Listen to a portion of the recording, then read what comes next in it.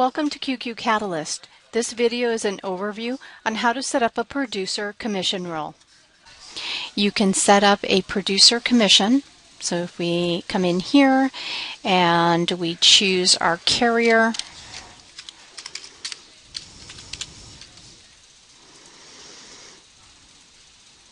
and we'll go ahead and choose our producer.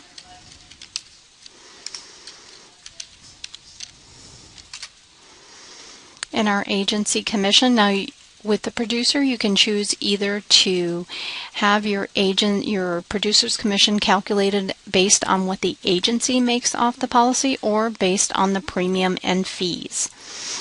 The filters above work the same as we just saw with the agency commission. You can be as specific as selecting a particular carrier, a particular line of business, a subline. Those all are the same. We also have promotionals here as well. So if during a specific period of time you're paying your producer maybe a higher commission percentage if they write business with New England Insurance, and in which case in this particular example I'm choosing any line, and maybe for the month of we can say April, we're going to give them maybe 70% commission on that particular with that particular carrier. So now if I have a standard commission, that maybe it can even be for any line of business with any carrier. What happens with that is if when they do write a policy with New England, this particular promotion will override that just for the month of April. I'm going to click on Save. Alright, so now let's take a look at some other ways of setting up, different ways of setting up your producer's commission rules. So let's go ahead and copy this commission onto a new commission rule. So again, I can go down the filters and make this as specific as I want to with a new specific rule. But in this case, we're going to take off our option or remove the option for promotional. We have policy source as an option. So if I needed to create this commission rule based on an advertising tool or a policy source of business that I have saved within my location preferences in QQCatalyst, I can set this commission rule only to apply when that particular source of business is used to bind coverage or purchase a policy.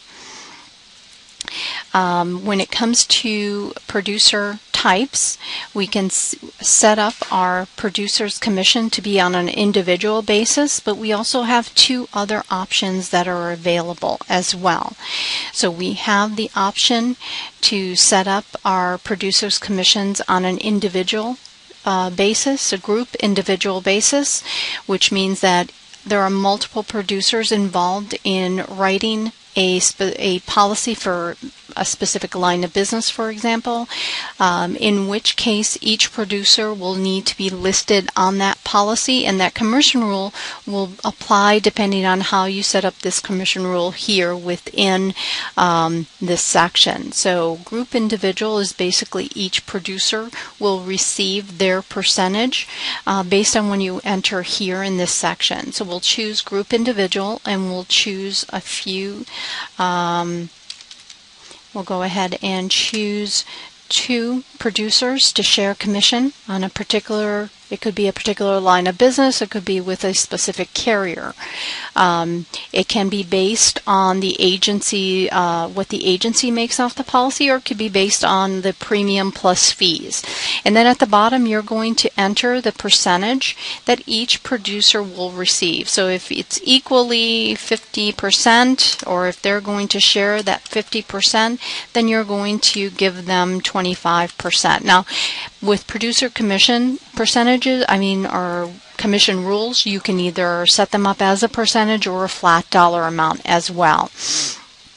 And then we'll go ahead and add that. And we're going to click on Save. So that's one way of doing that. Now, I can copy this yet again onto another commission rule. And this time we can select, let's say, workers' comp. And we'll go ahead and change this to split commission. We'll leave the same producers' names, but in this case, when they write a workers' comp policy with New England Insurance Company, this is going to be a group split commission, which means that each producer will receive a share of what the agency makes off that policy. So they're not going to share the total or based on what the agency makes off the policy, but a portion of what the agency makes off the policy. So here in the commission amount also can be set as a percentage in a dollar. And then we're going to enter the percentage that they're going to share in what the agency makes off the policy. So it's not going to be the typical 100% of what the agency makes off the policy, but rather 50%. And then you're going to enter the producer split. So in this case, we'll leave it at 25% for each one and click on Save. So once you've done that, you have all your commission rules set up.